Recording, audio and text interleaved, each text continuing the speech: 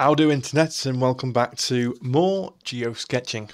This is the online challenge I am casting out at all creatives and non-creatives. Even if you're not creative, you can grab a pencil, make some marks, make an interesting little drawing, have a go, maybe learn a new skill. But what we're going to do is we're going to jump here today back into our favourite game, GeoSketchr. GeoGuessr, rather. We are geosketching within GeoGuessr.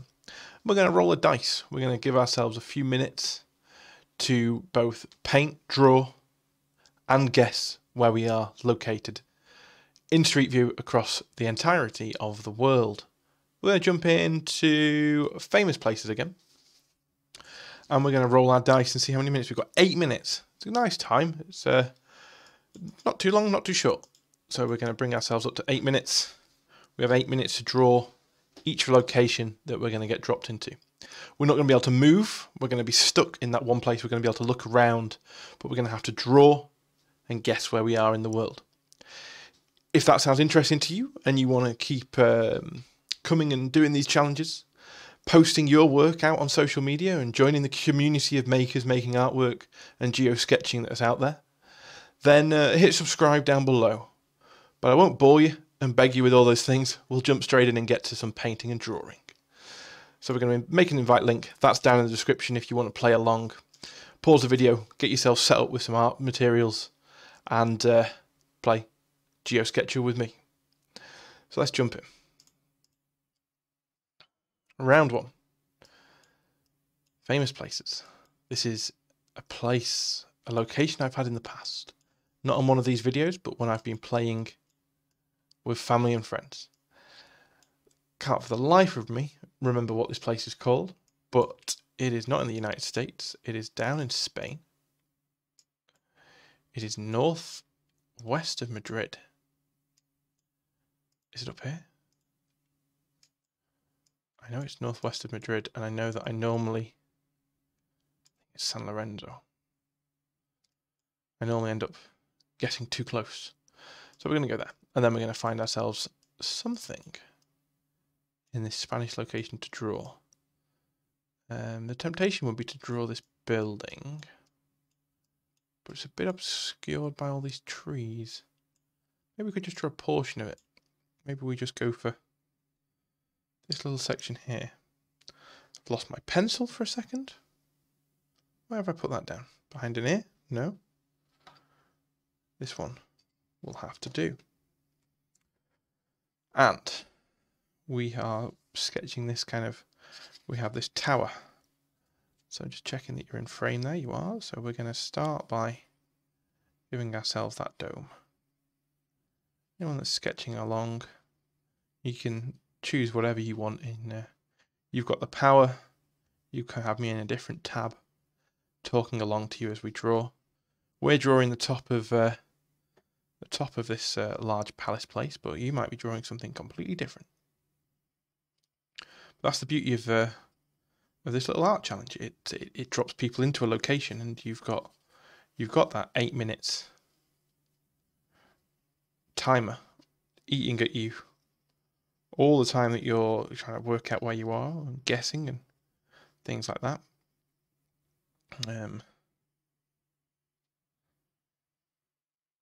But at the same time, you've got to try and depict what you're seeing with some semblance of accuracy, if that's your thing. So I suppose if you're a bit more of an abstract artist, you might be approaching it in a completely different way to me.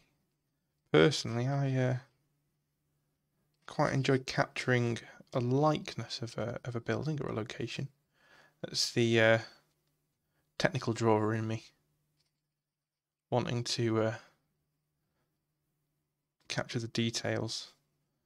The sculptor in me wants to have a go at making a location. That's going to be a future exploration. If you want to see it at some point, let me know down in the comments. The idea of sculpting, perhaps with a longer timer. We might have to make a custom timer for that. I feel like, I mean, I can give it a go, but an 8-minute sculpture would be pretty, well, maybe it would be possible, but I don't think it would be that that enjoyable to watch me get stressed. No, then again, people enjoy watching people suffer. There is a whole series of videos out there on the internet for watching that exact thing, no doubt. So yeah, let me know in the comments if you want to see me try and sculpt a location. I'll give it a go. I had the idea of perhaps giving myself longer times and maybe making sort of a model, a diorama model of locations perhaps, but they're going to be more infrequent videos if I'm going to be honest. If I'm going to do something that elaborate, it's going to have to take a little bit of setting up and a little bit of organising. Perhaps that would be more suited to a live stream series, perhaps. But you guys out there, let me know what format would you like to see them in? Would you like to see them as a bite-sized down kind of highlight reel, a long live stream of the whole process going on? I can try and bring you around the workshops, around my workshop downstairs, and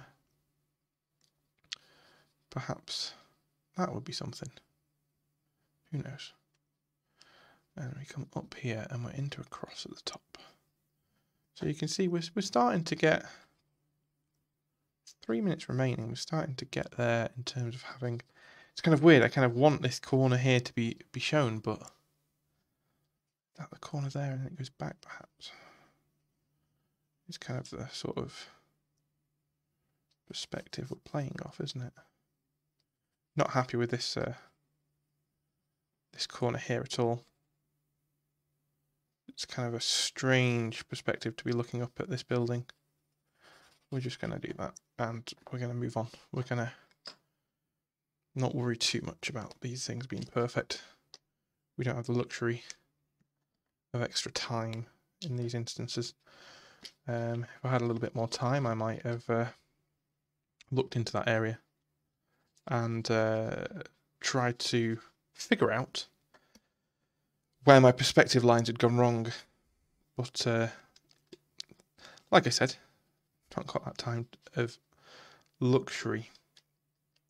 The luxury of time, which you normally have if you're painting on location, or just painting not under an 8-minute timer.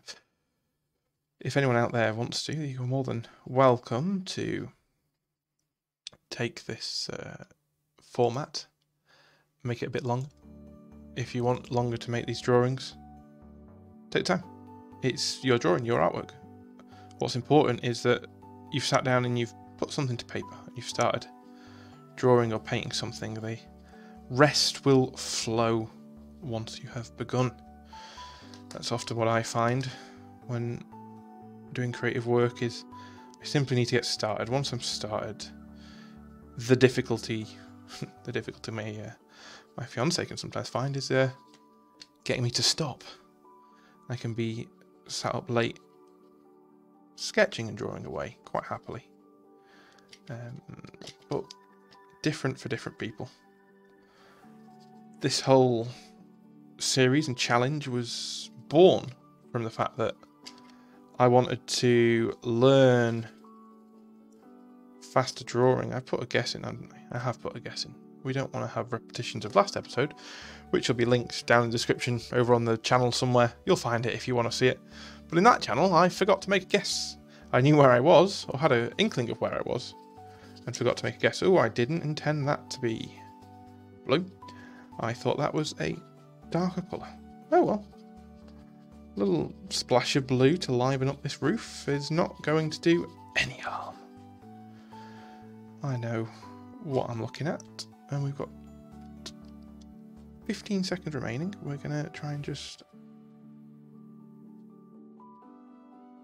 Yeah, I really don't like this this roof. This wall section here. It's just not right. We're going to add some blue up here. The roofs are blue. They are in this world. And we can find out where we were. I'll tell you what. For a guess that was made without zooming in and just throwing it down roughly where I thought it was, I have had this location before, but I've never got it that accurate, because I normally play with the timeout when I'm playing just for fun. That's another thing. If you're interested in just seeing some actual GeoGuessr gameplay, let me know. Maybe you don't want to see sketches every time. Maybe you want to come along and just play. I'm more than happy to do some of that too. Let me know in the comments below. So we were at the imposing Renaissance Palace complex of Real Monasterio de San Lorenzo del Escorial. Not sure if that's how you pronounce it. Sometimes I can understand a bit of Spanish. I did learn it in school. Sometimes it goes a little bit out the window. But we're going to move on. So we have our first painting done. Flip our page over. Slightly bigger sketches when we've got 8 minutes to play with. Slightly more detailed. A castle complex of some kind. Very interesting. We've got big tour buses, so we're obviously somewhere famous, he says, playing the round famous places. It is fairly obvious that we're going to be somewhere famous. I can't say that it jumps out to me. We've got big mountains over here, snow-top mountains. Italy? France? It's got that kind of feel. I was thinking perhaps down South France. Initially, I was thinking sort of Carcassonne way. But with the big mountains, I suppose the big mountains could be the mountains of Andorra. So we'll put a guess down. We'll say we're near Carcassonne. I don't think we're directly in, but maybe we are. We're in famous places. Perhaps we're in the centre. Perhaps people are out there screaming at me saying, no, no, you're not there, you're here. Right, we've got 8 minutes to make a drawing. What exciting things can we see from here? Do we draw this very elaborate drawbridge? That's a very interesting drawbridge. Obviously had joists going across at one point up there. We're going to draw that. I'm going to take half a page. Still can't find my pencil. It must be somewhere. Well, we've got one. Carry on. I have a pencil that I really like drawing with, and put it down somewhere. Put it down somewhere. Oh well. Right, so we zoom out a little bit. So we have got this thing at the front of the bridge here. Wall coming across. Block coming up. Does that kind of get thinner? It's kind of angled. You can see it's kind of angles down and then flattens out. So we're thinking sort of perspective shapes here. We've got a sort of form going back like that, and obviously it is going down because it is foundation based. We've got a bush coming across this way, so we're going to put that bush in.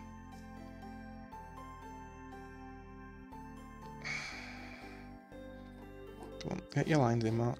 There we go.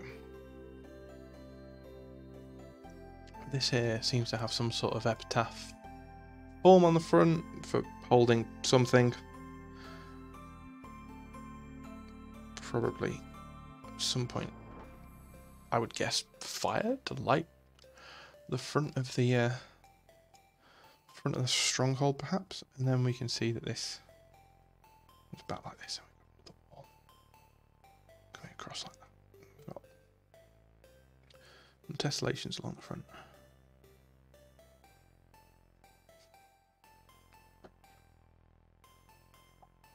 So we've got our basic block framing. This is then going to come across. And then this is the end of this. And then in the centre we've got a column coming down, which comes to an archway, pointed archway. Always important to make sure we've got a little bit of accuracy. Even in a timed sketch, you want to... So that's normally what I do if I'm doing a quick sketch and I'm drawing a pointed archway. I literally put a line in just to say this is a point.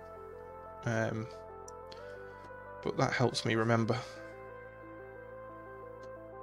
remember what's going on. So these are kind of big railings going across, and we can see on the other side of here, the other side is going down, which we're going to shade in straight away because it is a dark area of our drawing that we want to fade off into the background, even if we do get a chance to put colour on.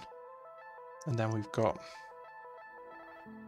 wall coming along back here that we can just see here. We can see the bottom of this wall coming along as well. And we can actually see the bottom of here, which is then coming off. 3 minutes remaining, so we can actually start to get a little bit more detail in. We can see the very interesting construction technique up here. We can see you've got a slot there which will open out at the back for shooting arrows through. A lot of the time you don't see the go into that sort of a length of that length in the construction. They would fire through the outsides, but in this instance they've gone that extra mile. This must be a big stronghold of some kind, wherever it is. Actually, we'll find out in a little bit. So we've got our tessellations coming along. We've also got all these little dark squares that I would be interested to pop in. I'm sort of looking at them and I'm thinking they must be old timber points for putting in some kind of floor along this level, perhaps. But perhaps not. Looking at them, they're all the way around. Maybe it's a design feature. Maybe it's yet another place to allow people to shoot out from. We've got 1 minute remaining, so next to this we have a tower in the distance, which is a very kind of stylized pointed top. That's one of the things that made me think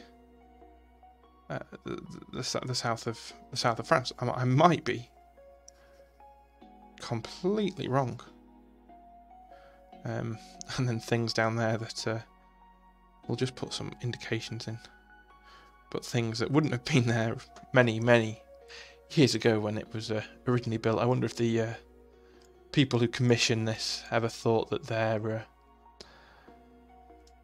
defensive ditch would one day become tourist car park. I highly doubt it. It might be that there's people out there screaming at me, telling me where I am right now. I have had comments saying, how could you have missed that place? It's so obvious. But people's experience of the world is different. It's not to be expected for one person to know everything, shall we say. I mean, I'm sure if you go out there and you look at some of the other people out there playing,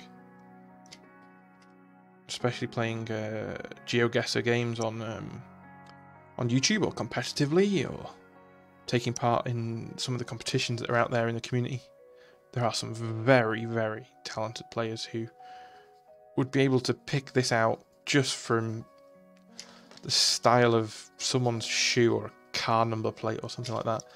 I am far from being at the level of being able to do that. You can just about tell normally whereabouts we are. We were down in Carcassonne. I'm just going to take one little cheeky moment just to put in the interesting bit that I pointed out of the additional arrow slots within the walls. I'm a little bit of a fan of historical buildings, castles and things like that. I've never seen that. Perhaps it's something specific of the area. And so we were at so it wasn't, would you call it a castle? It looks like the city's you've got the Chateau Comtal. It looks like the sort of fortified walls of a city. Very very pretty place. Regardless, we got the Mers de Carcassonne. We were in Carcassonne.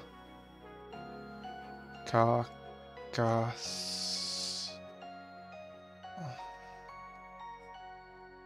there we go.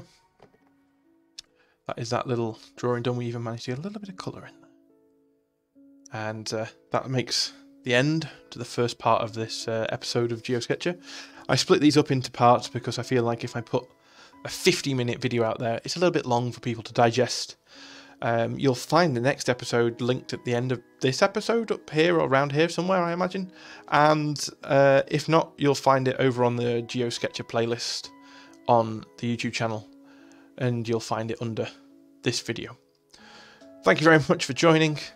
Subscribe, like, comment, all those good old things if you've enjoyed the video. And I'll see you in the next part. Come along, have some more fun, do some more drawings of your own, get them out there, show people. Don't show people, just make. Enjoy making and drawing something or anything. Thank you for watching, and I'll see you next episode. Part, whatever you want to call it.